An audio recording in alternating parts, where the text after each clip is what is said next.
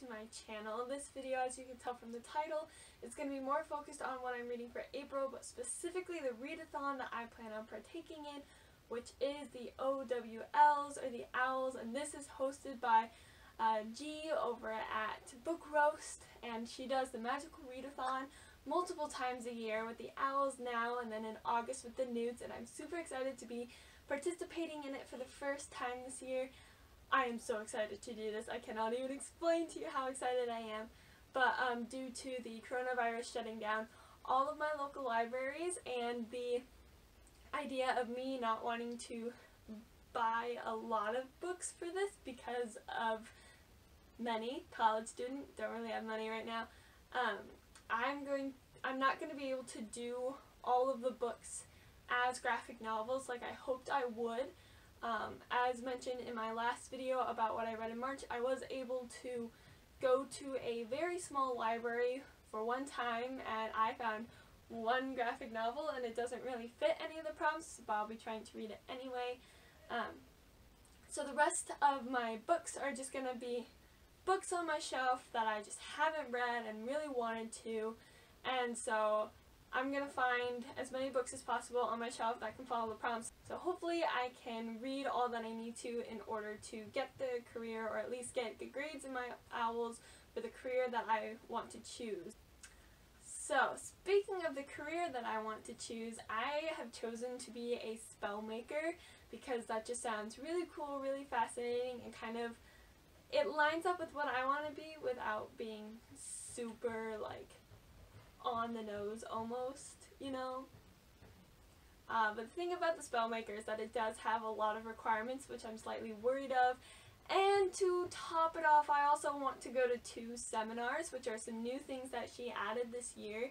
Obviously I'm going to have the link to the original video explaining everything down below so that you can go and get more information about it. You can get the links to all the documents that she has on there. She's got some really cool designed letters and documents explaining everything. I just haven't printed them off, even though I want to. I just haven't right now. So that'll be down below in the description. But yeah, back to it. I want to be a spell maker, which just seems so cool because it's like researching different spells and like where they come from and then creating your own to keep magic alive in today's world. And then the 2 seminars I want to go to are Merfolk Linguistics, which is very on the nose for me. Anything I can do to learn more languages, like ancient runes, Merfolk Linguistics, like whatever, throw it to me. I love that kind of stuff. And then the other one I wanted to do was the Amagus one, about transforming into a different animal. I just thought that was such a cool element from the Harry Potter universe that I had always wanted to embrace in daily life and obviously can't, because I am ashamed to say I am a muggle, even though I don't want to be. This is just another way I can kind of get in touch with that really cool concept, and so I am planning a lot during the month of April. But you know, exams are in May, so hopefully I'll be okay. But now I'm going to get into the requirements of what it would be for me to do both of those seminars and be a spell maker. So the first one is I have to complete one book that fulfills the requirement for ancient runes, and the prompt for that is to read a book with a heart in the title or on the cover of the book. So I'm gonna go find a book that fills this prompt. I don't think I have a lot of books that do that, so wish me luck.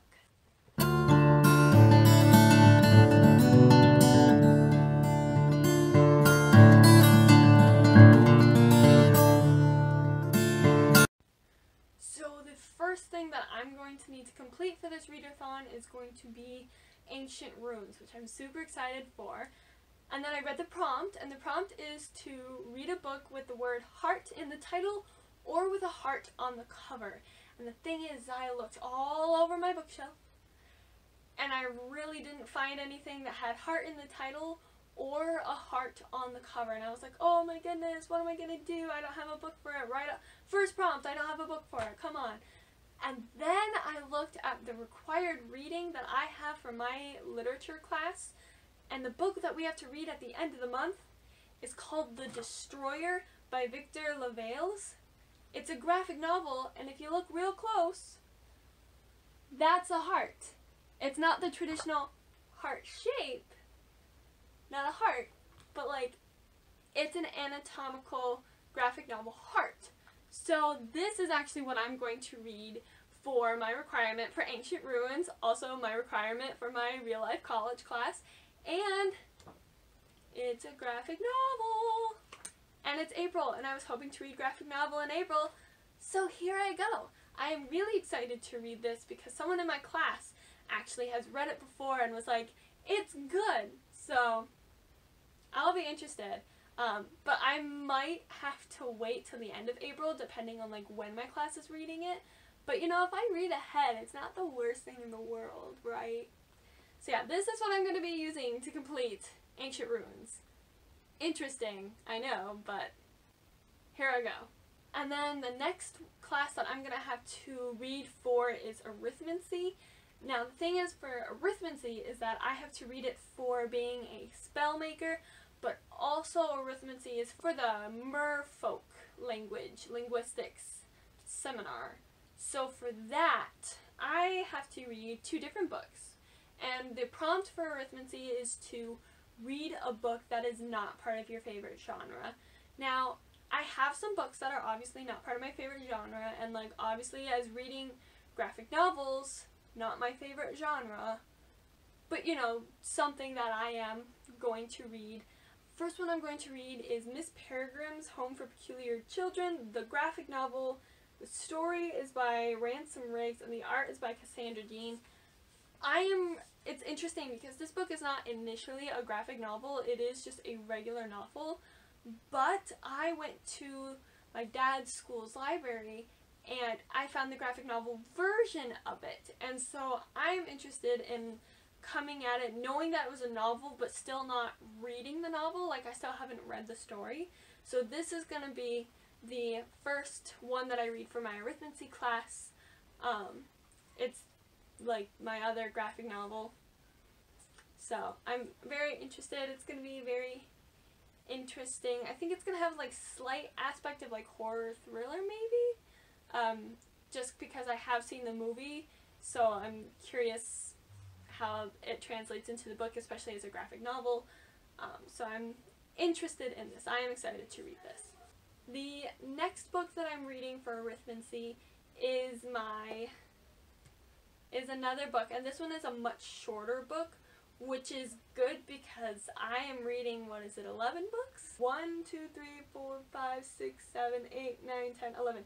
11 books in 1 month, plus the books for my classes. So I will choose a shorter book over a longer one just so I can get it all done, and because of that, the next book that I'm reading for my Arithmancy class is The Little Prince. I will be reading the English translation of it because that is what I have. However, in the future I do hope to read the French original, but for now I have the English, and so the English is what I'm going to read. This is a little more of like a children's story, but it's good for all ages kind of thing, which is again not something normally that I read.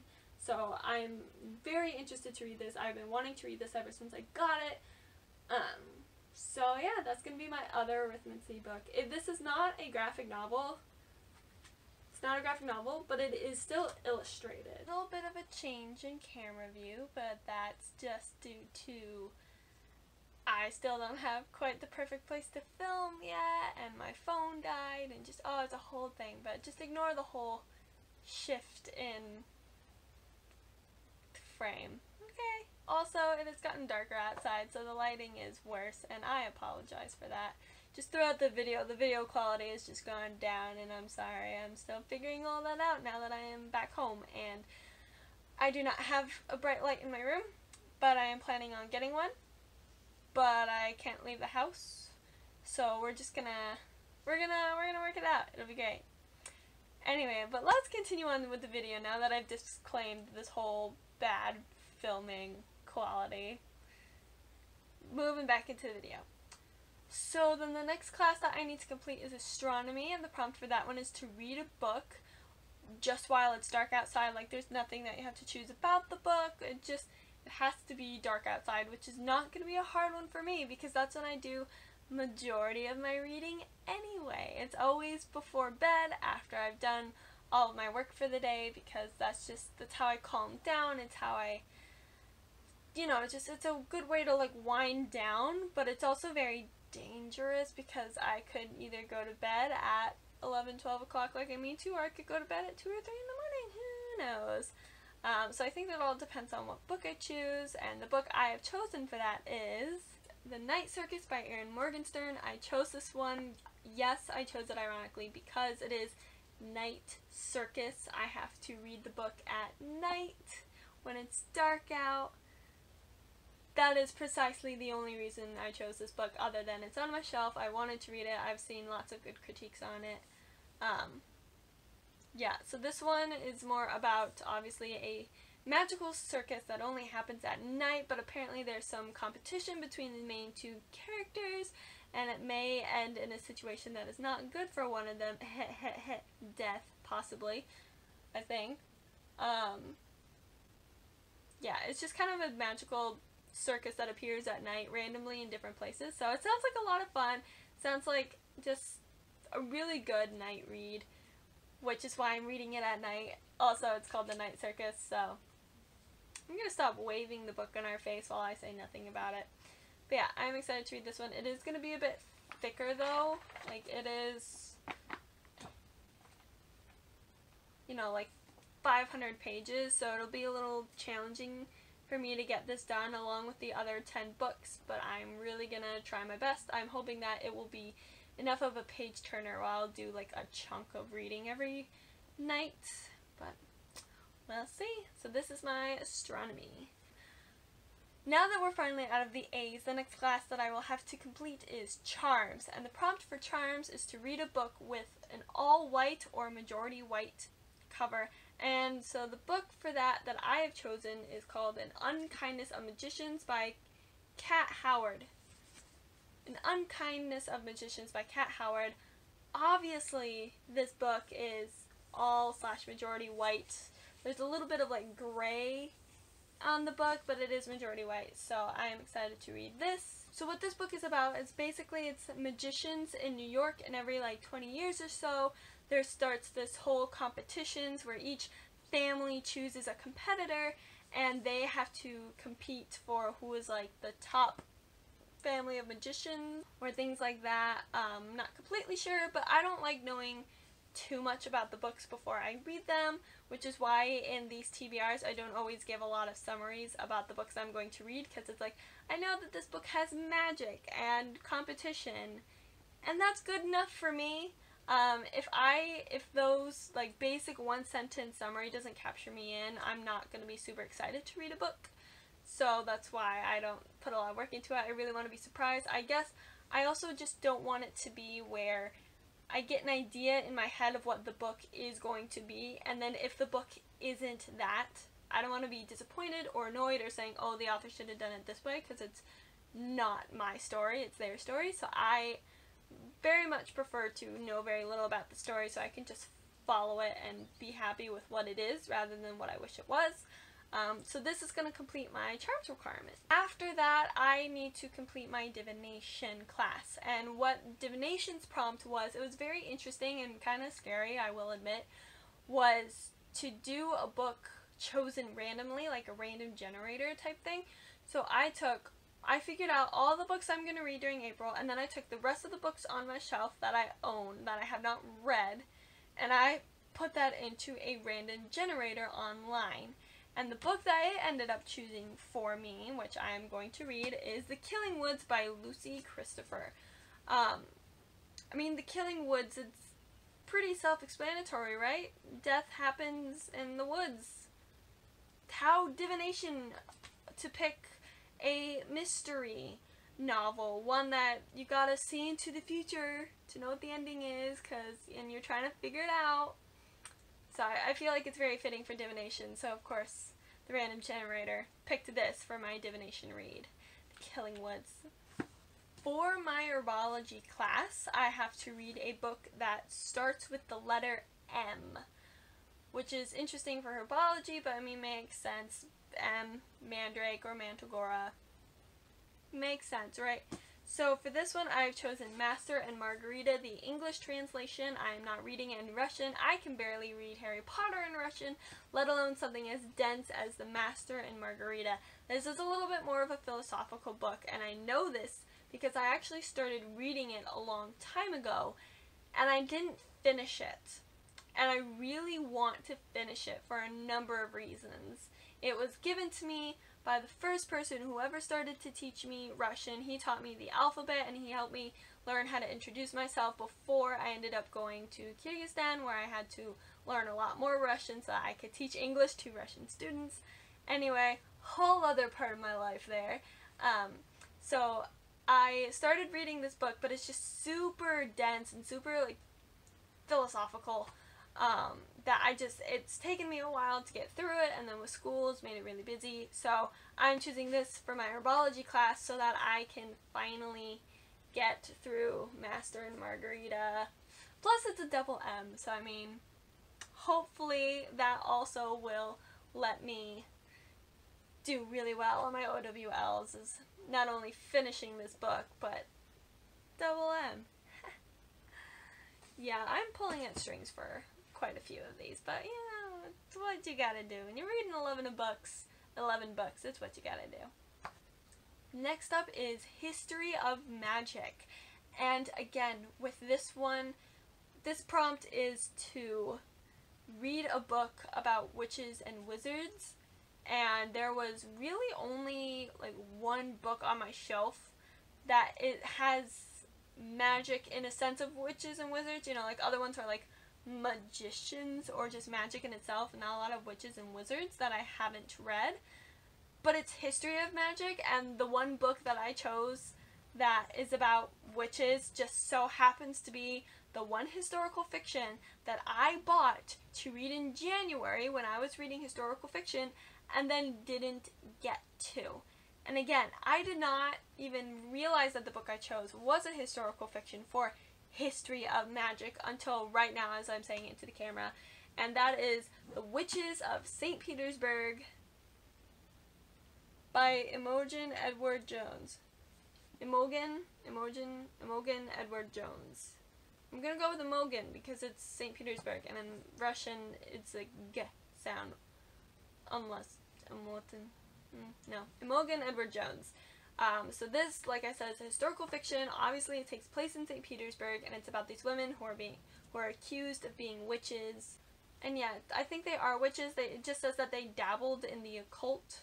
So I'm very interested to see how that like qualifies. And yeah, it's historical fiction. It's a book that I got with the intent to read soon, and then just never got to it. So I'm happy that I'm finally getting to it, especially since now I know that I really do enjoy reading historical fiction. So, Witches of St. Petersburg. Historical fiction. History of Magic. Could it get any better? 4 Potions, which is another book I have to read for my career, spell making. The prompt is to read a book under 150 pages. And it's interesting because the book I chose for this, I wasn't quite sure if it was under 150 pages. So I opened up to the very last page, and I don't think you can see this, but it's 148 pages. That's right, 2 pages underneath what it needs to be for my potions requirement. So then I decided to read Peter Pan, you know, this classic fairy tale by J.M. Barrie. Again, this was one that I was going to read for a previous readathon because it was so short, and then I just didn't get to it because I didn't need to. But now I have to read a short book, and I'm very glad that I do because I'm going to be reading so many books during the next month. I'm very glad that this one is 148 pages, so I can finally read this classic. I love classic books. Makes sense. I love historical fiction if I love classic books. So I'll be reading Peter Pan. Okay, almost done. I have one more class, and that is Transfiguration. However, I am reading 2 books for Transfiguration One is for my career of being a spellmaker, and the other is for the Animagus seminar. If I end up only getting to one book for Transfiguration, it's going to count towards my career rather than the seminar, just to be clear, because I want to be able to take my newts in August. But I would really love to get to both, because I would love to transform into one of the creatures that I will be reading about in one of these two books. So the first one that I'm going to be reading is called Sinner by Maggie Staifwater. This, if you recognize it, you'll remember that this is the fourth book in the series of The Wolves of Mercy Falls, which I talked about in February. I talked about in February's video.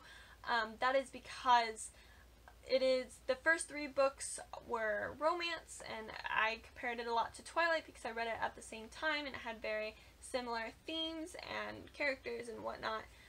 But if you watch that video, you know that I read the first three books, and this is the fourth book. I started it and just didn't finish it because it follows other characters that weren't the main characters. It follows like Cole and Isabel instead of Grace and Sam. Instead of Grace and Sam, and I wasn't super inclined because I didn't want it to be the first three books were about Grace and Sam, and then all of a sudden the fourth book, still in the same series, the fourth book is about Cole and Isabel, and I just wasn't super excited about that. If this book was going to happen, I wished it would have been an independent novel, but now that I've had some time away from the series, I think I'll have a more open idea to reading this book for Cole and Isabel rather than associating it too much with the first three books in the series with Grace and Sam. So obviously this book is about werewolves, and this guy has to now lead the pack after asking to become a wolf. And so, well, not asking, but like, hey, do you want to be a wolf? Yes, I would love that better than the life I have now. Oh, okay, you're a wolf, and now you have to take care of the pack. So, yeah, this is what I'm going to read first, because I would like to finish the series, because I don't generally like leaving series unfinished. So, Sinner is going to be my first Transfiguration book. The second Transfiguration book is going to be called The Mermaid. It is by Christina Henry. This book I also got recently because I had a bookstore right across from the building I lived in at college. So, I mean, it was going to happen. I was going to buy books. And so this one, The Mermaid, is obviously about a mermaid, and what I think happens to her, so she's a mermaid, transforms into a human, joins P.T. Barnum's circus, where she is circused around, paraded around as a mermaid. I'm not sure if she dresses up like one, or if she actually turns back into a mermaid for the show. That is one thing that I am interested in figuring out as I read the book, and then I don't know, you know, in the end, does she stay human? Does she go back to being a mermaid? I don't know. Personally, I am really excited to read this. I'm very inclined. And so this is going to be what I read for the seminar of how to be an animagus. The thing is, though, about being an animagus is that I don't get to choose a mythical creature. I have to choose an animal, technically, to be an animagus. So I guess it would make more sense if, like, the book about werewolves was for the seminar, because, like, I could choose wolf or dog to be my animagus, and that would make more sense versus Transfiguration. Like, both are about transforming creatures, but this one could be for an animagus versus this one could not. But I want to get this read first because I want to finish the series versus this is a standalone. Ideally, I would like to be able to read both, but I mean, they're not super huge books. Like, they're not terrible, but I have a huge stack next to me of all the books I'm going to read, so this will take priority, and it will go towards my class unless I have time to read them both, and then I can do the class and the seminar. Oh, my arm is resting on the stack of books, and it's right here. So much.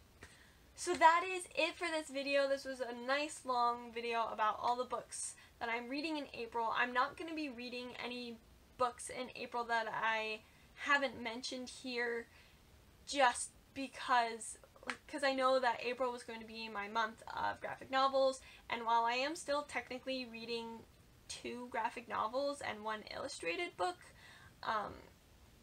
that just isn't quite enough of graphic novel for me to read in order to really kind of get a grasp on the genre. So I'm going to put that on pause because I no longer have access to a place that has a bunch of graphic novels. So I'm really just going to be focusing on the readathon and just minimizing the amount of books on my shelf that I own. I own all of these books except for 1. The only one I don't own is this one. It's Sinner, the 4th one in the series. So I'm just going to be really focusing on getting books on my shelves on my have read this list rather than, oh, I haven't read it yet, I'll get there eventually. So yeah, if you like this video, let me know by clicking the like button. If you have read any of these books, or if you are also doing the Magical Readathon by Book Roast by G, then comment down below what career you're doing, if you're doing any of the seminars, if you've done it before, you know, what you're going to read, what are your requirements, and things like that. I am super excited, and I would be so excited to see what you guys are going to be reading and what you're going to be going for, because she added so many new careers this year. Like, I know what it was like last year because I watched the video for last year, but it wasn't April, so I wasn't going to do the readathon because it wasn't the right time, but like I knew what it was. And this year she just added so many new things, and I'm super excited for it. So yeah, like this video, comment down below, subscribe if you want to see my journey throughout the month of, you know, me actually attempting to read all 11 books during this time, or if you want to continue with me on my journey of reading different genres, and you're like, oh, I was really hoping you would read more graphic novels and do a review of that. I am going to be doing that at some point. I'm not quite sure when. It really just kind of depends when this whole situation kind of lightens up and my libraries open up again. Then, you know, when that happens, I will definitely hop back on the train of, alright, I'm going to read some graphic novels now. But if you have suggestions for those, also comment down below. I will still be making notes and making a TBR of that. I think that's pretty much all I have to say. So I would say good luck to you. Stay safe, stay healthy, you know, wash your hands. It's a very simple, very quick thing you can do a couple of times a day. Wash your hands. They say practice social distancing. I think all of us are pretty much quarantined in our houses. But if you do go outside, you know, don't go up and hug people or smack them or anything, you know, just like polite wave or a little head nod or verbal like hello, I think should be enough of a greeting in a time like this. So yeah, stay safe, stay healthy, and happy reading!